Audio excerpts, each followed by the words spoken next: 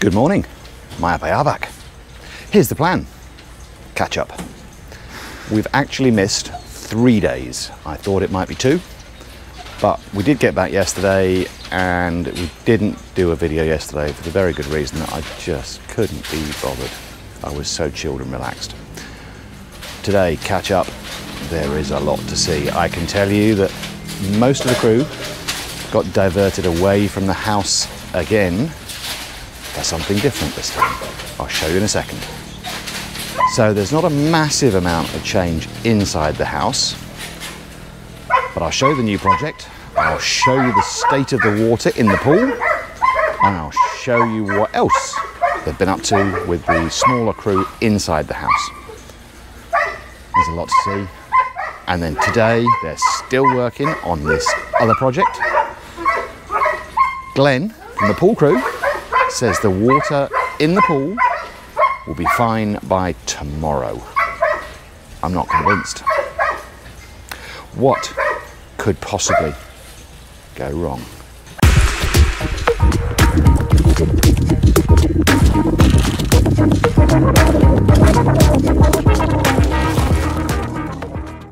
We'll start at the pool. And here, in the very shallow bit, the tiles are very clear, you can see them, but you can probably make out there's a lot of dirt still in here. Let's have a look at the deep end. Here in the deep end, again, you can make out the tiles, so it is a lot clearer than it was when we left. But oh my goodness, such a lot of dirt. Here, we've got a pipe emerging from the sidewall here. Come with me, take a dizzy pill. And over here, Glenn, under the watchful gaze of our engineer and our birthday boy, Foreman Manny's birthday today, and we missed singing Marvin's birthday yesterday, so there will be a small or huge celebration Saturday tomorrow. But a vacuum cleaner of sorts, cleaning up some of the dirt on the floor. So we'll see if this makes a significant difference by the end of the day. I'm really not sure how clear this will come out, but this is the area where the suction cleaner has not been applied, and this is the area where it has. To my eye, to the naked eye, it is a big difference. In the gym and spa, I think like most other areas around the house, this hasn't had much attention since we've been away. There's still quite a lot more of the shorter struts need to be applied down in the spa end. To me, it looks like maybe they've been completely diverted away from here while we've been gone. But we've now got new Rico beginning to get to grips with this ceiling frame again.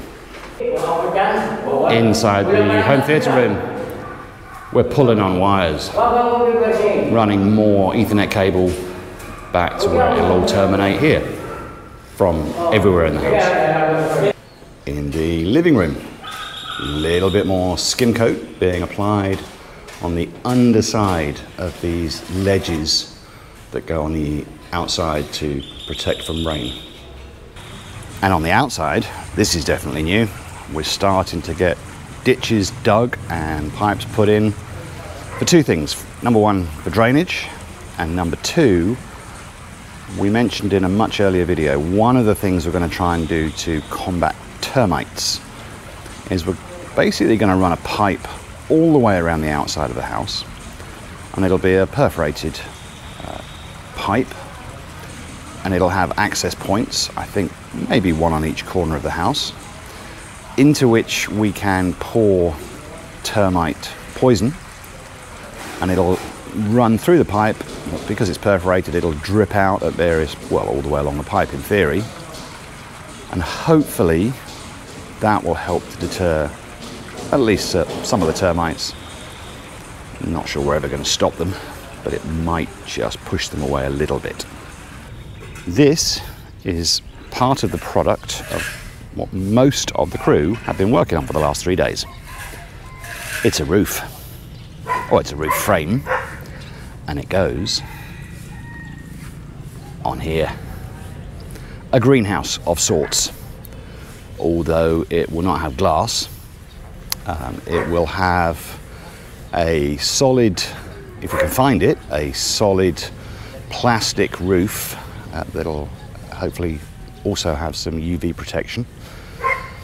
And on top of that, we'll then have shade cloth to try and keep out some of the sun. And down the sides, there'll also be some kind of netting of some sort, again to keep insects out, bad ones, as well as provide protection from heavy winds. And then inside there, I'm going to build raised beds. And we will try and grow stuff. This is possibly slightly, again, over-engineered, but it'll be safe in a typhoon. At least it should be safe in a typhoon. It's about 15 meters long and 5 meters wide. And the side walls, I think, are a little bit over 2 meters high. And then it's another meter or so, a little bit less than a meter, I think, up to the apex of the roof. And I think, depending on what I do, I can get quite a few raised beds in here, which we're going to build with concrete hollow block and rebar. But the other thing they've done is they have elevated the floor. So again, should help to reduce the amount of flooding that we get in there. But this is exciting. We might finally get a use for my compost, which was a question from John and Agnes at Philippines Good Life. When are we going to start to see some use for that compost? Well, John, here you go. It's going to be coming into here once I've started building the raised beds. And I will show the process that I'm going to follow for filling those raised beds as cheaply as possible, as well as building them as cheaply as possible. It's just after lunch and we're back at the next house being built on the property. So the greenhouse, they've just made an adjustment. We're going to put the door at this end. So they've knocked out the concrete hollow block down, so there's now only one level showing above ground, and that will be the level that they will backfill to inside, so a little bit more backfill than they have in there right now. There will be a ramp, which they're starting to construct here. A couple other bits and pieces that need to be done. We're going to paint it white because it'll help keep things cooler. But then it's a case of contacting another supplier to give me the roofing material and various different nettings that we're going to use both on the top and on the sides. But this is getting kind of close to them finishing their part. Back at the pool, I think that vacuum cleaner thing did some good work. It's cleaned a lot of the standing dirt that was on the floor. This water still has a way to go though before it's clear. I think Glenn said a couple of days ago to the engineer that he thought that by Saturday you'd be able to drink it. I'm not sure that would be part of my plan just yet, but it is slowly but surely going in the right direction. On the north side of the house, we have got more drainage ditches being dug out, more PPR pipe being readied, not for drainage but for other things. And we've still got over there a little bit more adjustment, and then I think more skim coat going on the underside of these ledges. Back in the gym and spa, we've got a lot of those struts down the wall, between the wall and the first wood structures that you see. A lot of those now have been done in here. Still a few more being done across the top. Rico's just putting one into place over there. Still not quite there yet, but I think not a lot more to do with this frame. An update on solar. The batteries, I am now told, will be installed on Monday, next Monday. Today is Friday. So quite soon we should be able to take a look at those batteries and then maybe see how all the system works together. The next two clips really are for our daughter Sabrina. because she needs to make her decision on bedrooms. Her two choices are this one. This is in the middle of the house at the back. So you come in here, bedroom, it's going to get a little bit dark. Pretty decent sized walk-in closet.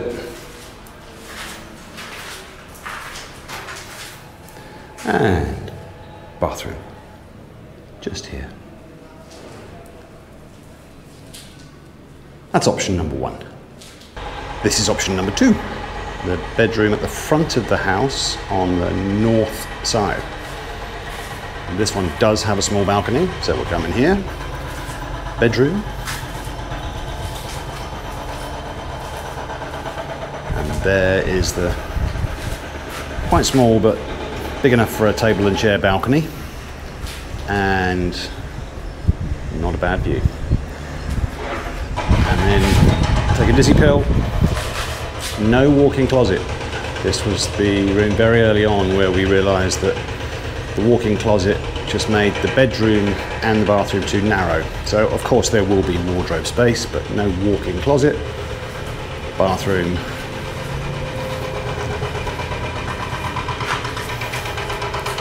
Just here. Those are your choices, Sabrina. What does everybody else think? Put something in the comments. Which one would you have? And let's not forget, Papa Jess, working on wiring every day. It's a never-ending job right now. Kitchen countertops. These were the granite samples we looked at. And I said in a comment somewhere that we'd reveal today which one we have chosen. And so, the winning contender is this one. We think that will look quite nice with the kind of dark grey finish that we've got on all the cabinets. So this will be used on pretty much all of the work surfaces in both kitchens, with the exception of part of the kitchen island where there's a different plan. But that's the one we've gone with. The bell's just gone. It is 4:30. And probably not a moment too soon, because I think the heavens are going to open at any second now. Here at the greenhouse, we've got our ramp, which is there in case I need to try and get a wheelbarrow full of dirt into the front door. It probably won't go much further than that because there may not be enough space, but at least I could wheel it up and get it inside. A lot more welding was going on, a lot more bits of metal were being strung across the top to add to the frame. Getting close to finishing, I think. The pool is very slowly getting clearer, but it is a slow process, and it does beg the question, as a couple of people have said in comments, is the pump and filters just not quite up to the task of a pool this size? But it's going gradually in the right direction. The deep end, yes, you can see the tiles, but it's still far from clean. Tomorrow, I think that's a stretch to have clean water, but I'm pretty sure they'll be swimming anyway. In the gym and spa, I think they are really quite close to finishing this frame now. I wouldn't be surprised to start to see gypsum board going up in the next few days, unless they have other plans, which is always possible. More ditches. One going right up by the side of this house on the north side, and one over here. That will be a drainage ditch going down the wall. And then we've got to figure out, where does it go next? I'm not sure we've got a final plan for that. On these ledges, there has been a little bit more skim coat applied, just here and maybe in one or two other spots, but not many around the house today. And that brings to an end day 211, Foreman Manny's birthday, the day after Singing Marvin's birthday, and the day before our son Jack's birthday. It's his birthday tomorrow. So, put a comment in for any of those three. Marvin, Manny, Jack. Put a comment in and a like. Wish them happy birthday. Tomorrow, we will see, the rain is starting. We will see if we have a nice bright sunny day, at least at the end of the day, to allow them to hopefully have a bit of a splash around in this still not quite clean water. See you then.